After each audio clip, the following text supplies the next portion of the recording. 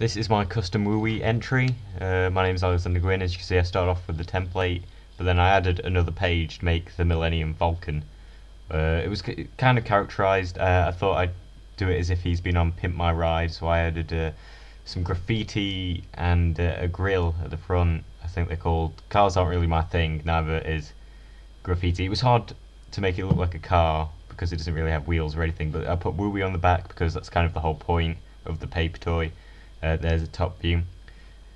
Now I'm just going to throw up some pictures of the PDF. There's the original template, so you can see what I did. Then the second page is there. That was done. That was difficult. A lot of measurements there. Close look just so you can see some of the detail. And then here is the graffiti. I'm not really street. I don't really research graffiti or anything, so it was good to try something new. And then here's just a picture of the front of it. That's my WUWI entry. Thank you very much.